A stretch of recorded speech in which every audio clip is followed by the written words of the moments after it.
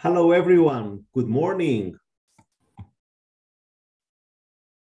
Good morning to the people from joining us from the Zoom, from the YouTube. How is everyone doing today? Did everyone have a good weekend? Good morning.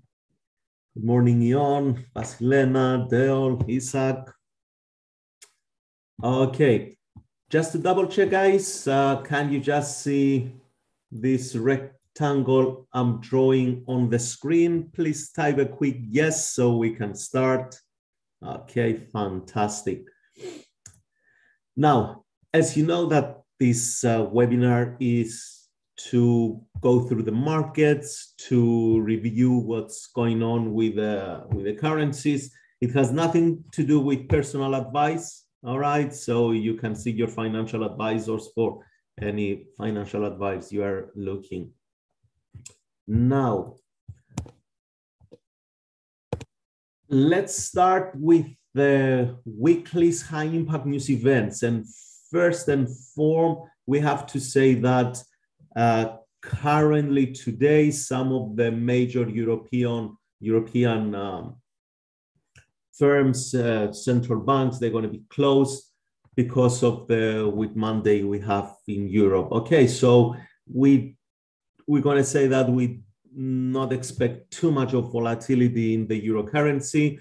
The focus of this week, by the way, guys, because this is the first Monday I'm doing the webinar. I start last week on Wednesday. So just to know, every Monday I'm going through the major weekly news events so we can get just an idea of what can create volatility in the market, which days especially it's important for intraday traders. Okay, and if we know that some currencies, they may sit on support, on resistance, based on the upcoming news events, we can just make a bit of summary in our head of what we expect to be happening. We can just plan some of our trading around it. So on Tuesday, tomorrow, we will expect the Reserve Bank of Australia to influence and increase their interest rate from 0.35% to take them to 0.6%. And of course, as everyone understands, we will expect to see a bit of high volatility in the Australian dollar. Now, when we're going to go to the charts, you will see that some Australian some Aussie currencies, Aussie pairs, they are sitting somewhere around resistance. So if this is going to move ahead and they're going to increase the interest rates, most likely we're going to see some breakout, some good breaks out. Okay, so we will see that in the chart later on. On Thursday, we have the European Central Bank. They're going to decide about the interest rates. So we expect to have volatility on the euro as well. Okay, these mainly are the major news events, but however, we're going to go through also on Wednesday and on Friday again. All right. Now, let me share the MetaTrader platform and let's go to review the pairs. Just give me a sec. Okay, so as you realize, we first start with pound USD. What do we see here? We talked last week that we came from that long-term downtrend. Now the market made an equal high here. It didn't manage to break the last week, to break through, to show us a clear trend to the upside. It's been 3 days. It's hovering around this area, around 1.247. So, and you will see that this is a common behavior on the euro as well. So it's like going sideways for us, the candlestick traders. We see this as a mother candle. And here we have a triangle formation, usually a break through this triangle formation. It's with a good amount of volatility, so it gives a powerful breakout, okay, if we can say that. So this, for me, guys, I'm just sitting on the sidelines with this pair because really it doesn't give any clear direction of where can I place my my money on this one. For example, if we go to the 4-hour chart, we see that, if you recall, we said that we had this trend line, then the market made a lower low. It struggled around the support to push lower.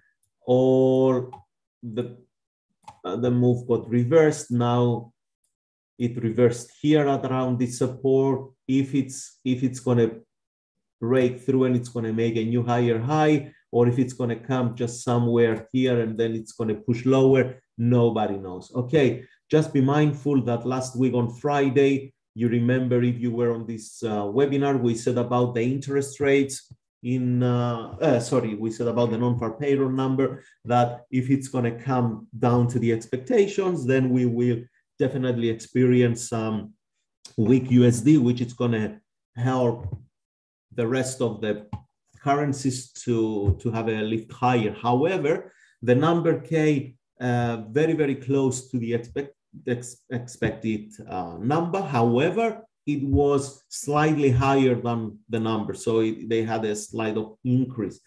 That's why we didn't see a falling USD on Friday. We just see a bit strong USD. But today, what we can see here is that most likely the currencies, they want to push against the US dollar, so they want to lift their prices higher, and we will see what it will happen.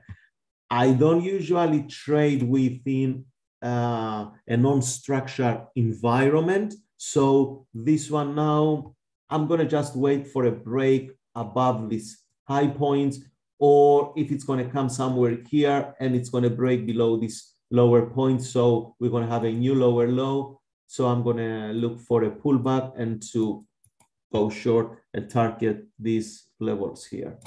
Okay. Let's go to the next one.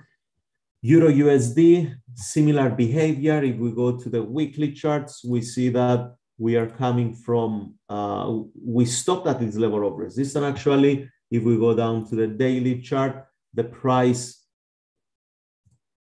made here a higher high. However, we said last week that we are around a very strong resistance zone. So we're going to wait to see, because euro, it shows to be a bit strong across the board. So we're going to wait if we're going to have a breakthrough, and then we're going to look for a pullback to go long, target somewhere around this level for a first start. But of course, the market has room to go up to here if everything, it's going to just go smooth. Okay.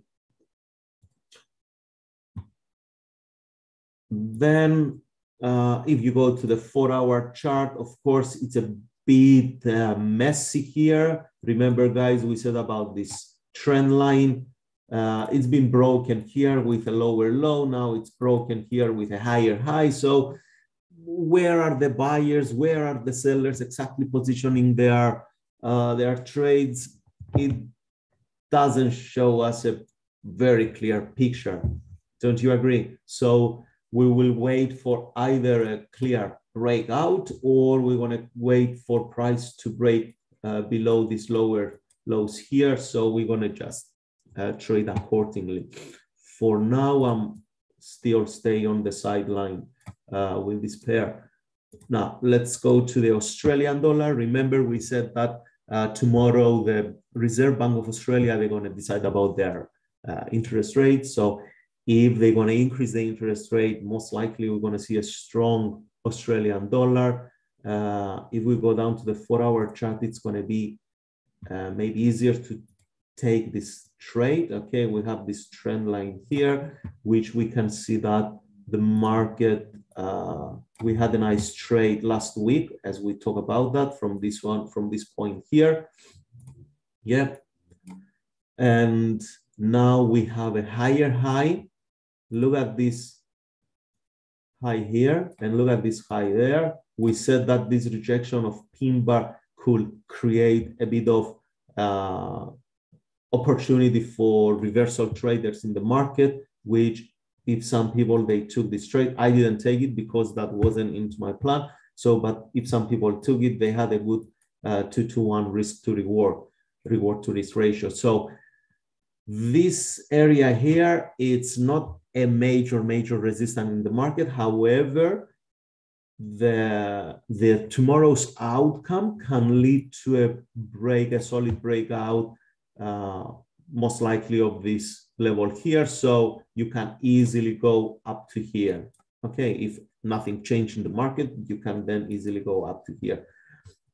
So I don't know if some people, they're going to position themselves around this level here. Really, I'm not going to do it because of the tomorrow's RBA decision. So I'm going to just stay on the sidelines about that and wait for the outcome. And then if it's going to break, we're going to go down to the 4-hour or to the 1-hour chart and find our pullback and ready to go.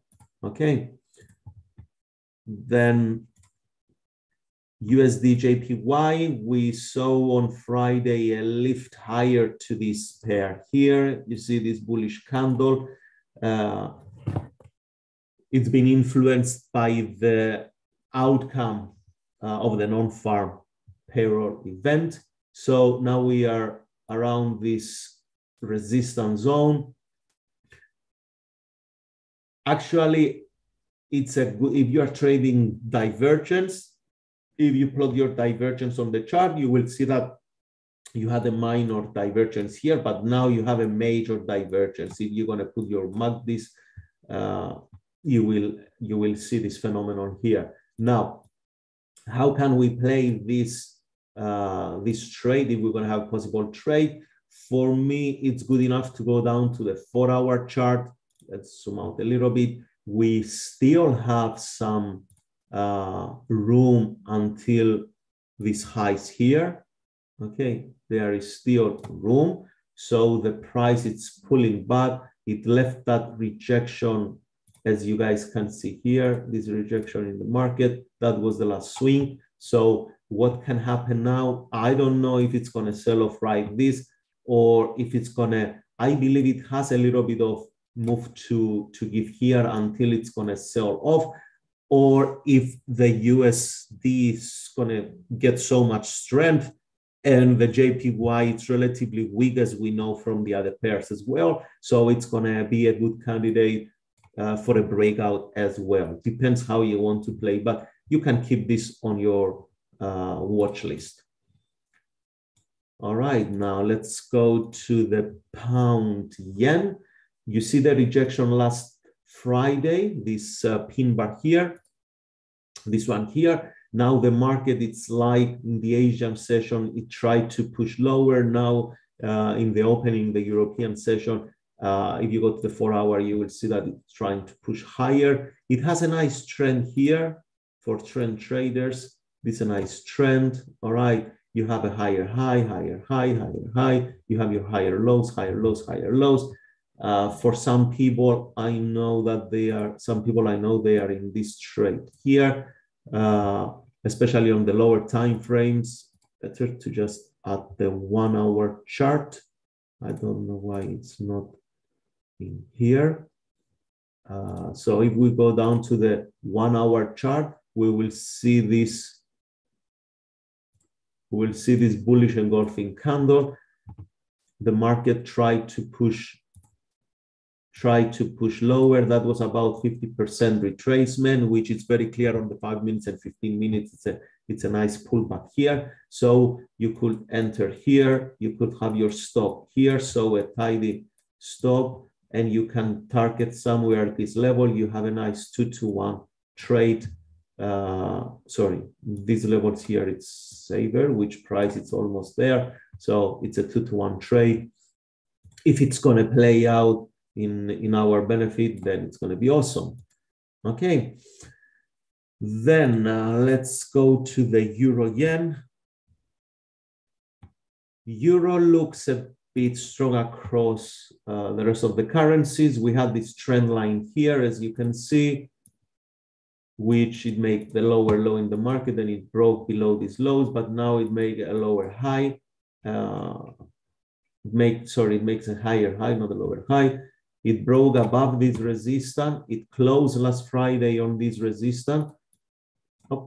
However, I will say that this resistance here now is retesting it. If you can see, it's leaving a tail here.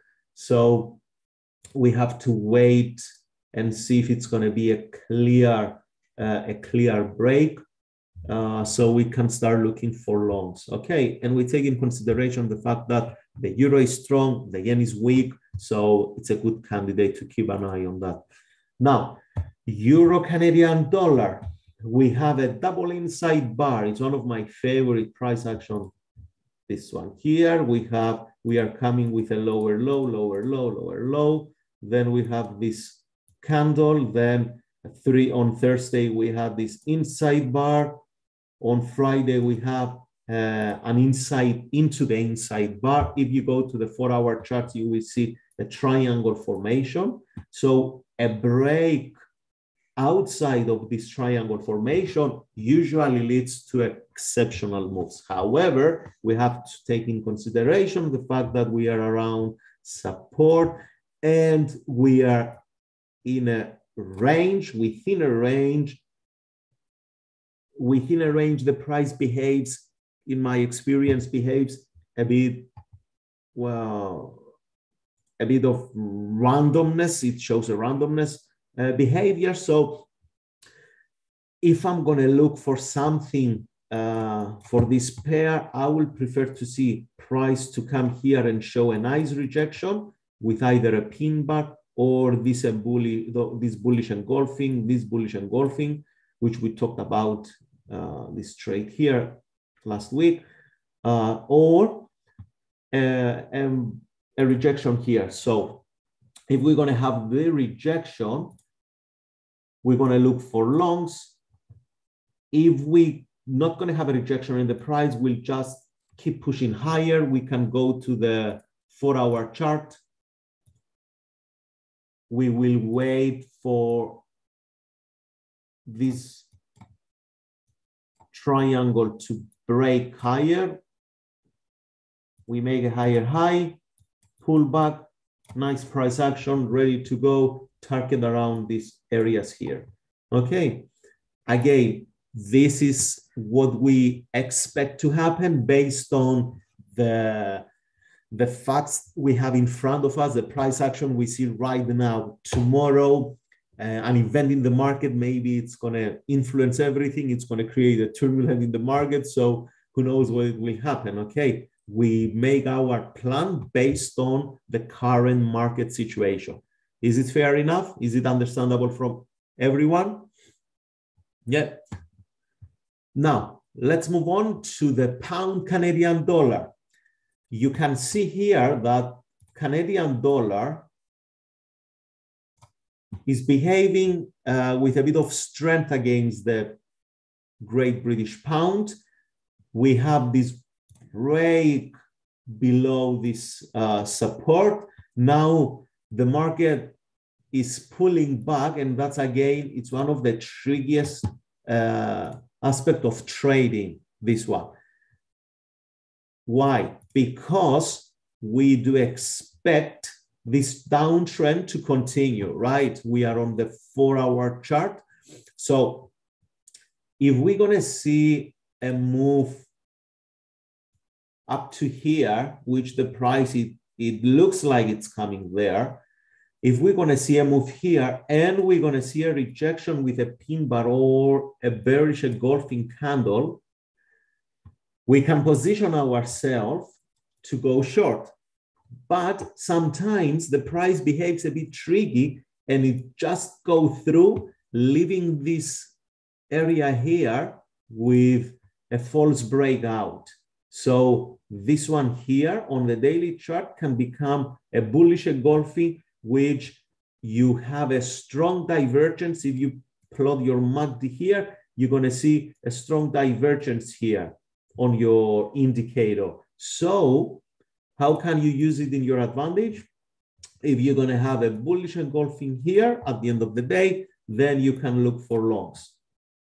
Okay, but on the 4-hour chart, if we're going to have something rejection here, but a strong price action rejection, and strong price action rejections, it's the one they show massive shift in the momentum, which is the pin bars and the engulfing bars. All right.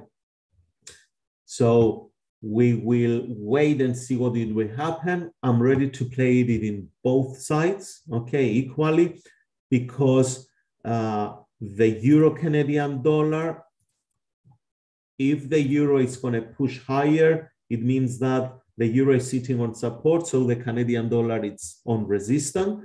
So, and if this one here, it's going to close higher and it's going to sit on the support, it means the Canadian dollar again on resistance. So it's going to be a good candidate to look for longs in both currency pairs. Now, Euro Aussie. Tomorrow, we're going to have the RBA decision for their interest rates. On Thursday, if I recall, we're going to have the Central Bank of Europe voting for their interest rates. Both currencies, they look a bit strong in the market right now. So if we're going to start positioning ourselves and taking trades around this area here, most likely we're going to find our trades to just shift around for a while until the market it's going to decide which currency is stronger and which currency is weaker.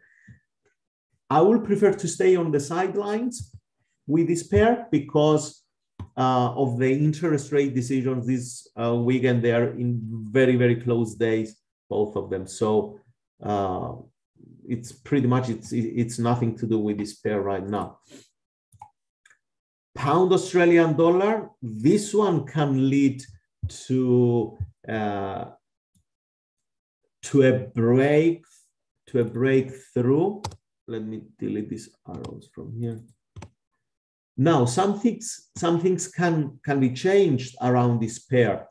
In general, pound, we see that it has a bit of weakness, but if tomorrow's Reserve Bank of Australia will increase the interest rates and the expectation, the reality will match the expectation. So maybe we're going to see this pair come somewhere up to here. And if the market will follow through and it's going to come strong, we can see a break below this support. Okay, I'm not saying that it's going to happen. I don't know if it's going to happen. I don't know what's going to happen. Okay, I'm just looking at the facts and trying to find trading opportunities here. All right, guys. Now, because we are around support zone, around the demand area, we can easily see this pair pushing higher as well. However, you have to, if you're going to trade this pair, just make sure you manage your risk accordingly because of the tomorrow's events. It's a major event and we cannot just leave it unnoticed. All right, guys. Gold, as we said last Friday, gold is coming from this nice downtrend. It found the support. We don't know if on the support here there are sitting too many orders which they can stay and then they can scale into the market, the traders, so they can push the gold price higher. What we see now is that we are in this very, very tight range, which doesn't leave us with too much of room to participate in a high probability trade. All right. Now, if you go down to the 4 hours, 1 hour chart, you can maybe find some good trading setups. However, as I told you on Friday, when you have to trade within this range area, this tidy daily ranging area, you must be a bit cautious about where you're going to place your stops so you are protected. If you're going to open a trade here, guys, let me just show you this one here. Let's say you're going to open a trade here, you're going to enter here. Where you're going to put your stop? If you're going to put your stop up here on the last swing, what does this mean for you? To make 1-to-1 in this trade, you have to make this distance, which is how many pips? Let's measure the pips. Let's say you have, what's written here, 26, let's say 26.4. To go down 26.4, 25, 26.4, you have to come around this level here, somewhere here. So that was the last swing low. If you're not going to take this in consideration, maybe there are many buying orders sitting here waiting to push the market higher.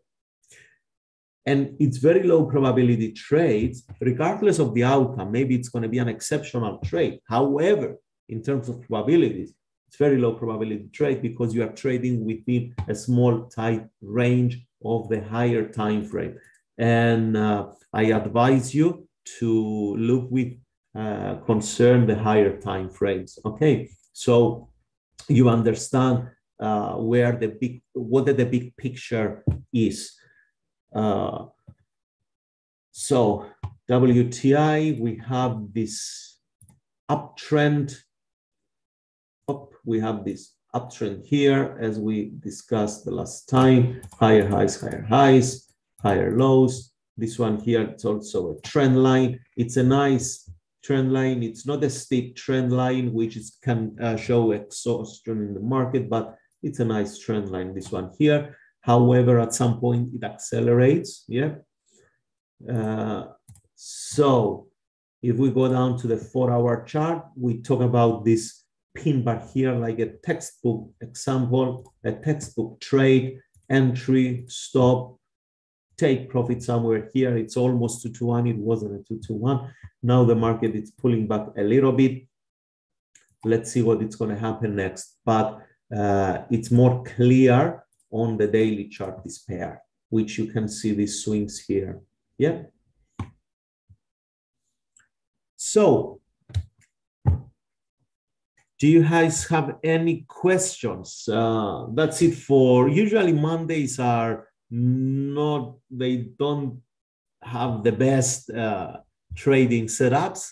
We have a handful of pairs to keep an eye on in our watch list. Is the head and shoulders, Andre is asking, is it a head and shoulder on pound USD 4-hour? Let's go to have a look. Okay, head and shoulder, just for those I don't know, head and shoulder is when we have this higher high here, and then the market is unable to put a higher high on the right side, and then we say that this is the head, this is the right, the left shoulder, and this is the right shoulder, this is the neckline. Yes, you can consider this as head and shoulder. However, Andre, and for everyone, there is a small trick in the head and shoulders where you're not going to find it in many books. And I will tell you right now, if you see this shoulder before it created from this swing here, if you see this swing equal or slightly higher to this swing here, immediately you have to start questioning the validity of this head and shoulder. Usually a powerful and very good head and shoulders are the one who the neckline, it's kind of decline a little bit at this point here. So it shows selling strength in the market. Okay, however, saying that doesn't mean this is not a valid head and shoulder. I'm talking about the strength of the head and shoulder. Okay, but yes, you can consider it as a head and shoulder, but remember to also keep an eye on the daily chart to see if you are in an overall downtrend, and if your analysis says that you are in an overall downtrend, you definitely go to your 4-hour, you find your catalyst, head and shoulders, double tops, engulfings, pin bars, whatever it is. You take the trade, and if this level it's gonna break below this support here. So if the price is gonna break below this support here, we can definitely see a little bit of trending mode, and we can target these lower points here. Okay. Any questions, guys, or we will wrap for today?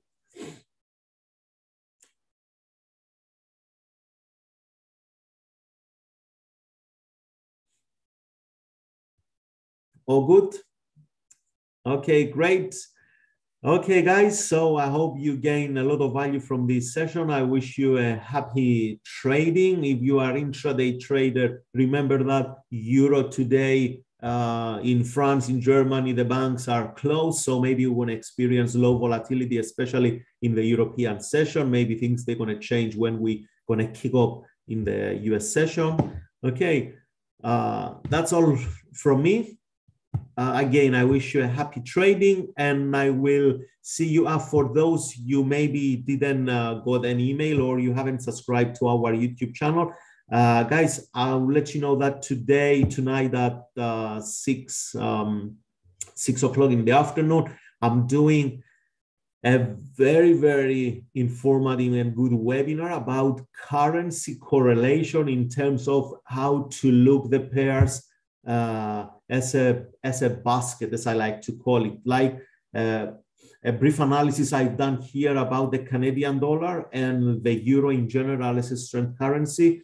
You can join to my webinar, and I promise you're gonna get a lot of value from that. You want to have the link? Yeah, just give me a second. I will share the link to the webinar here.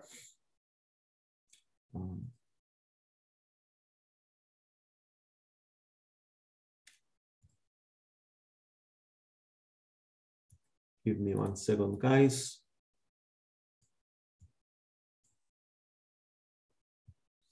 Here.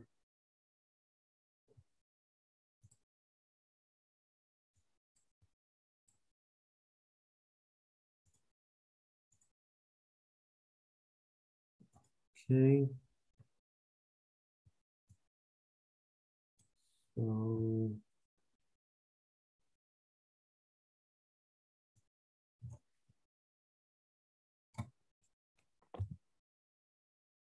So here is the link for those you haven't subscribed yet.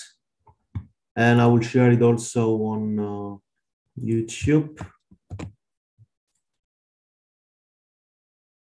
Okay. All right, guys.